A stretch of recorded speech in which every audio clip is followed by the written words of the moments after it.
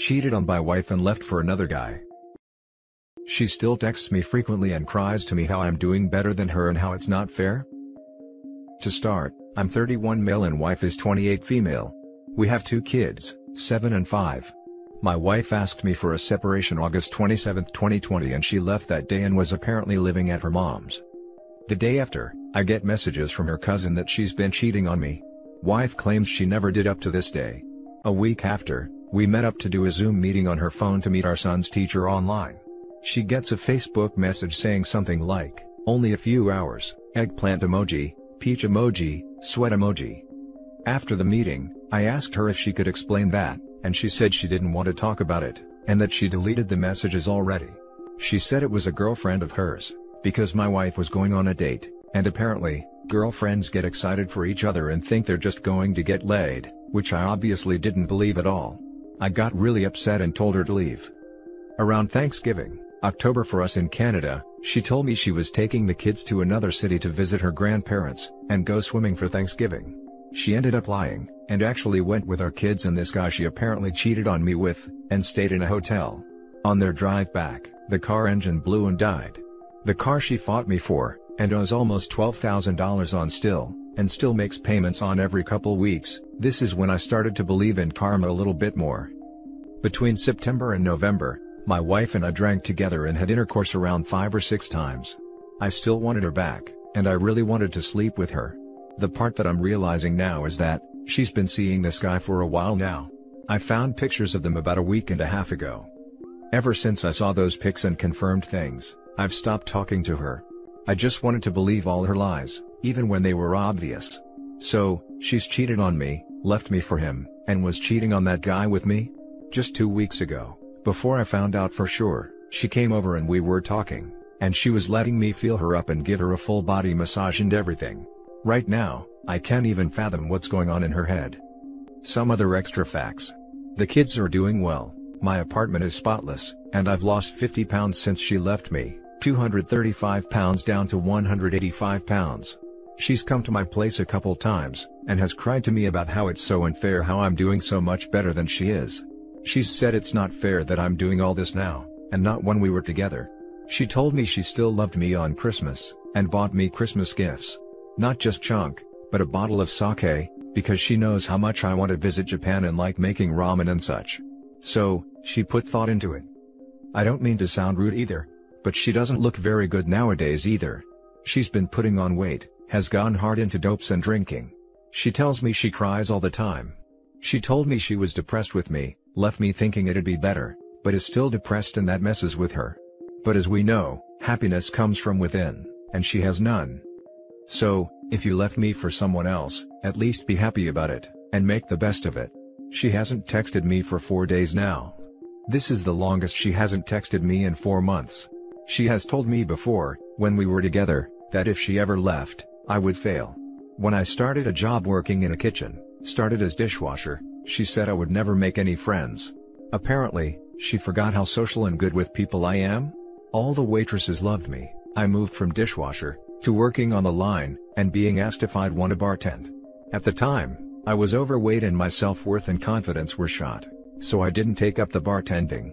She didn't like how many people, especially the girls, ended up liking me. Throughout the marriage, whenever me and my wife would go out drinking, she would always end up twerking on the wall or the floor, and letting guys videotape her.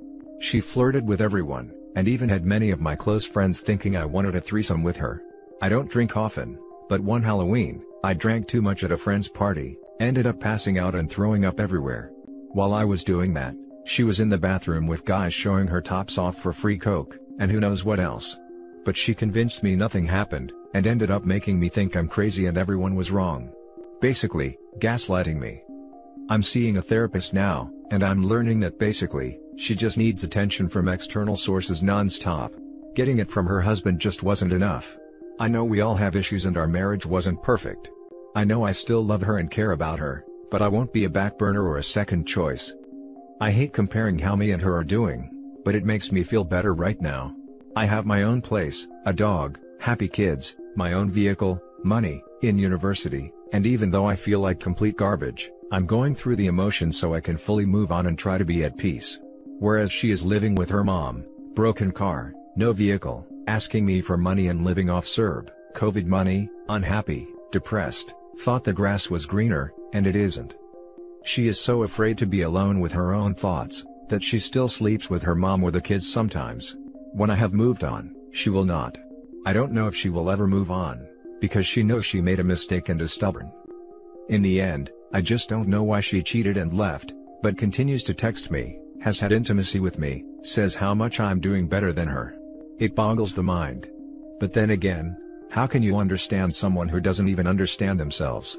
I'm doing well, but some weeks I just feel so much hurt.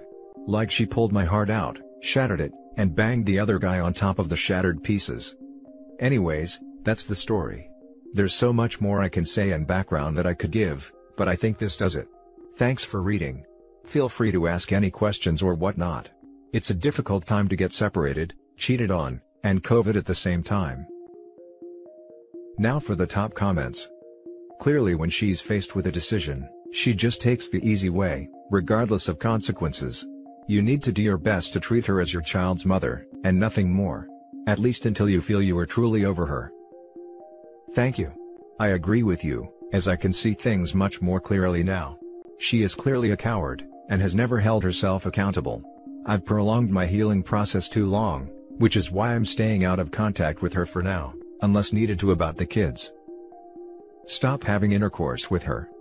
Your wife is showing her tops for dope, probably having intercourse too. Do you realize how dangerous that is, the chances of you catching an STD from her? Don't tempt fate when it would ruin your life for craps and giggles. Thank you for this. I never wanted to think of her like this, so I never fully gave thoughts like this a chance, but I realize this is the reality now. We know why she does it. She is a broken person that has unchecked mental health issues that make her decision-making poor. But we don't know why you entertain her anymore. You clearly haven't cut her off yet, but you need to if you want to believe you're ready to move on yet. The best advice is go no contact except for the kids. Gray rockin' 180 the hell out of her. Stop letting her in the house. When she wants to talk, cut her off and / or walk away. She is a cake eater.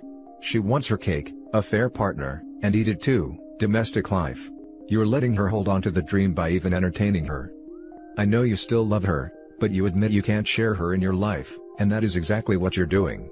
She can't give you what you need. Focus on yourself and your needs.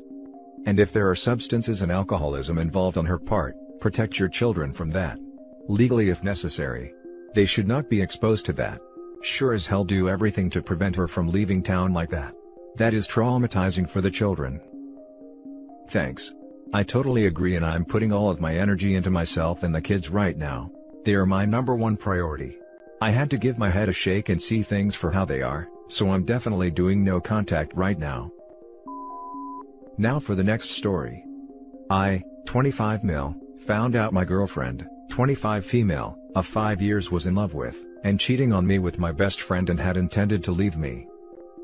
Without getting too in-depth into things, I found out and confronted both of them about this, and maybe I'm being too forgiving or too blinded, but I still love her, and truly believe this isn't how she is, so we agreed to try to make our relationship work. The problem comes from the fact that she hasn't decided if we are going to be able to make it work, which is fair, but because of that, she hasn't dedicated as much as I would like to working on fixing things. And as my feelings are starting to calm down, I'm setting harder boundaries on what is acceptable and realistic, which leads to the problem I'm hoping for help on today. Pretty much, she's told me that even if our relationship works out, and can get better, she wants to somehow remain friends with him, even if I don't. And I've made it very clear that if that is an absolute requirement, then it's something we can discuss in the future once trust has been rebuilt, and hopefully the friend apologizes as well. But the current issue is that his birthday is coming up, and she wants to message him on his birthday even though we have agreed to no contact. And I'm concerned that if I say hard no, I'll come off as not understanding of whatever feelings are there, and seem too controlling, but I know I'll regret it if I let it happen, because it feels incredibly disrespectful to me that she still wants to do something for this guy, even though she is very aware it will hurt me and our progress. I'm just not sure what to do, and if I'm over or underreacting, but I'd appreciate any advice on any of this from people who may have more experience than I do. This is all pretty new to me. Now for the top advice before the little updates. Please respect yourself enough to leave man. It's really not worth it. You might be right, it's hard to make that decision though.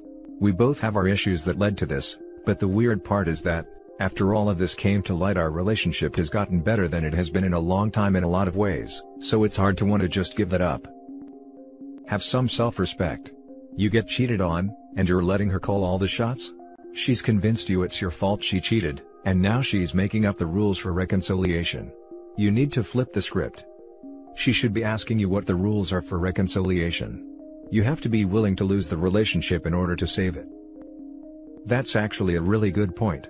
I've been worried that I might be blinded and being delusional about everything. At first, I know I was overwhelmed with feelings, but now that things are calming down and I'm looking at it more objectively, it's hard to ignore. Staying in contact with him is crap testing, dude. Tell her to take her cheating is over to where she belongs. She's forcing you into a sucker's bed. There's a sub here for people trying to stay together after something like this, and even when the wayward jumps through hoops, it rarely works. By her even suggesting such a thing, shows she ain't in the game for your feelings, at all. That's sort of my feelings as well. I was hopeful about this, but honestly now, I'm pretty aware I can't force her to consider my feelings. And if she isn't capable of that, then it isn't really worth it. So I'm just going to have to talk to her and lay it out, I guess. Now for the updates. Hey everyone, sorry I stopped being able to keep up with responses. I just want to say thank you to everyone for your responses and advice. I think a lot of it lines up with what I was feeling, but was trying to bury. I've let her know that it's me or him, and even if she were to pick me, which I don't see happening, there would be an incredibly high bar moving forward, which I also don't see working, so it's 99% likely it's over. And I agree with everyone that it's likely for the best. Thanks again for the help, everyone's been great. I really appreciate it, and I'm gonna start rebuilding my ability to trust by trusting all of you. Update 2, we broke up. Feels like crap right now. And having to live with her for a while is going to be really rough. But it feels like it will feel better eventually, I hope. Update 3, sorry I'm not able to respond to every comment, but I feel like I need to give a little bit of an explanation as to why I can't go totally no contact. Pretty much we live together in an apartment with a lease that lasts another 5 months. Neither of us has the income to support getting our own places right now in this city, and I plan on using the time to save money to move to a different state. I am immediately understanding why this is everyone's advice. It feels terrible to live under the same roof. I am considering my options about potentially ending the lease and moving early, but I'm just not sure if it is realistic. The next story is titled, I'm Still Not Okay. So I, 28 Mly, was with my ex, 27 female, for 5 years. We hardly ever fought, and we were seemingly a dynamic duo. That is until February of last year, when I learned she had a secret pen pal who she was seeking attention from, and sending gifts to. At first, I was destroyed by her telling me she kept him a secret, because she was unsure of how I would respond to their friendship. I assured her that if he was just a friend, that I'd be okay with that, just like the rest of her male friends. Fast forward to May of last year. She asked if we could fly him in from several states away, so that he could withdraw from hard substances. I wanted to be sympathetic to that, since her father overdosed and died just as we first started dating. As soon as he got here, she was distant, and she said she just needed her space with him.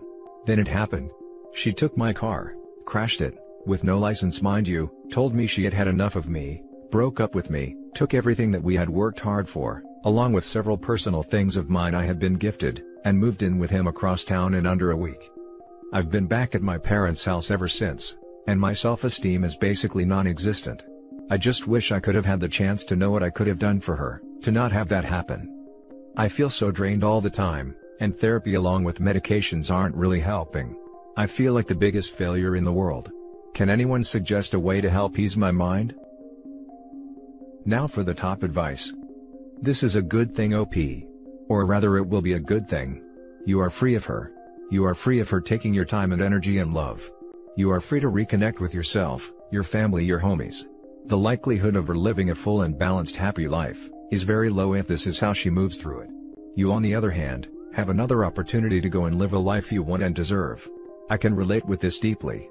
5 years with my ex, I was chumped, twice. Want to talk about feeling like a failure? I went back after she slept and lied for a year about it with her ex. But guess what? I'm 2 years removed from that, in a loving relationship, not just with someone new, but myself, And I'm grateful for her showing me who she was before I engaged her. This is your life, my friend. Grieve and feel the pain, because it's truly the only way you will move through it, but do not dwell. Make sure you remain no contact and start to find your direction again. You will be okay and you will find the light, it just takes time. You now begin the long hard journey back to trusting yourself. Best of luck, my friend. You are not alone. He was a D-user and you are not. The trash left. Don't cry because it is beginning to smell. Stay strong. Exercise. Go to school. Improve yourself and move on. I've already graduated with 2 degrees, but I will definitely start to work out. It's just hard to gather the energy to get out of bed still. I appreciate you to no end. Thank you. OP, you've been gifted. You found out who and what she was before you married her. She is a female dog who doesn't deserve to be in your presence. Just curious, how does an addict move to a new city and get a job worthy enough of supporting oneself? Or is the female dog supporting him? Go no contact, and when she wants you back, which she will, tell her to eat manure and die. Now for the last story. I found out last night. When I needed him most, he wasn't there. I do not condone cheating in any sense or for any reason. My dad cheated on my mom multiple times during my childhood and when I was in high school. I think it's wrong and disgusting, and I told myself that if my future husband ever did that to me, it would be over in a heartbeat. My husband and I have been married for almost 2 years. For the past 6 months, I've kind of suspected him of having an affair. There were small red flags here and there, and I had an overall gut feeling. I brought it up to him a couple times before, and he denied anything. So, with no solid proof, I let it go. Well, last night, I fell down the stairs and hurt my ankle really badly. My husband was gone, because he said he had to run to the office quick to sign some papers. I called and texted him and no answer. Unable to drive myself to the hospital, I had to wait it out until he got home. 1 hour turned into 2, then almost 3. I began to worry, because he is usually pretty good about answering my texts/messages, and I knew he would respond and rush home if I was hurt. Finally, he came home and apologized that he had got caught up at the office, and had just seen all the missed texts and calls. He rushed over to pick me up off the couch, and right away I could smell perfume on him. I recognized it immediately, and just knew my suspicions were correct. It was our family friend's perfume. On the way to the hospital, I just sobbed and sobbed. Partially because of my physical pain, but mostly because I was so angry and felt so stupid. At first he denied it, then admitted it was true. He didn't want to upset me more, so told me we'd talk about it once I got checked out, and was feeling a little better. At the hospital, I literally laughed out loud when the doctor told me my ankle was broken, and I'd need to stay off my leg for a couple months, but, luckily it looks like you have a wonderful husband who will help and take care of you. I'm so disgusted. The thought of him messing around with her while I was at home in pain, unable to walk or drive myself to the hospital, takes it to a new level for me. I needed him and he wasn't there. He acts like he wants to take care of me now. If he cared about me, he wouldn't cheat on me, period. I have so many questions and need answers, but for now, I'm just trying to process the shock and reality of it all. Now for the top advice. Wow, that is so disrespectful to you and your marriage vows. You need to find out what is going on and why. He has totally lost your trust, and needs to explain himself to you. He needs to show total remorse and break all ties with this homewrecker. You should contact a lawyer to explore your options before you make any decisions. He needs counseling, and so do you. It should be individual counseling first, then marriage if you decide you even want to reconcile. I'm so sorry this has happened to you. Good luck and God bless. Thank you. I'm so sorry this has happened to you. Stay true to your convictions and find an attorney. A mean attorney, and file for divorce. Let the family know their acquaintance is fooling around with your husband. Separate your financial accounts. Read Surviving Infidelity, Making Decisions, Recovering from the Pain, 3rd edition chumplady.com. After all, you have time to get many ducks in order while you're healing. Thank you for the advice. For now, focus on taking care of yourself physically and mentally. Not responding to my calls and texts is a big trigger for me. No broken bones, but there were many times I needed my husband during his affair, and his phone was mysteriously not working. Thank you. I'm going to focus on healing physically and mentally. I'm sorry you went through that. I can see how that would be a big trigger. And that's it for this video, guys. If you have thoughts to share, leave a